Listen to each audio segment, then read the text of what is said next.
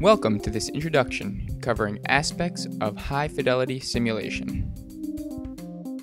High-fidelity simulation uses technology to create a realistic situation and environment in which participants can engage in a scenario while suspending disbelief. High-fidelity simulation requires considerable manpower and preparation. A typical team consists of the following: team leader, actors, human patient simulator, participants or learners, and a facilitator or debriefer. The team leader is responsible for the smooth execution of the case scenario, which may be anything from delegating roles to handling unexpected situations that may arise during the simulation. This position may be the same or different from an operator, who is responsible for operating the mannequin behind the scenes in the console room. Actors are responsible for creating the realism of the case scenario. They may take on roles such as nurses, surgeons, technicians, and administrative staff.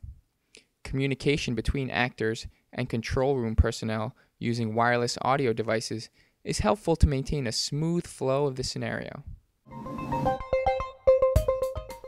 The patient in most scenarios will be a human patient simulator. They are often capable of speaking, blinking, displaying pulses, and breath sounds.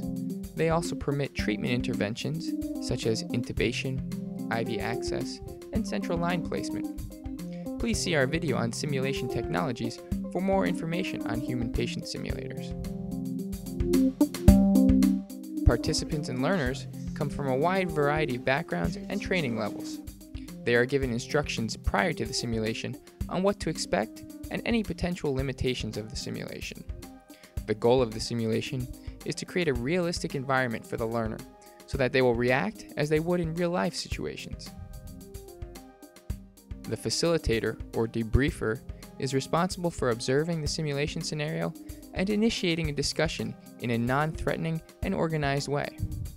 The goal is to identify elements of the simulation that possess educational value and are pertinent to the course learning objectives. The simulation room is ideally a flexible setting that can be converted into a range of patient care environments, such as operating rooms, emergency departments, obstetric wards, or anywhere a provider might be called to respond. The rooms are equipped with medical air, oxygen, and vacuum suction capabilities. Audio-visual equipment such as cameras and microphones are strategically placed, not only to follow the actions of the participants, but also to record the simulation for debriefing and feedback.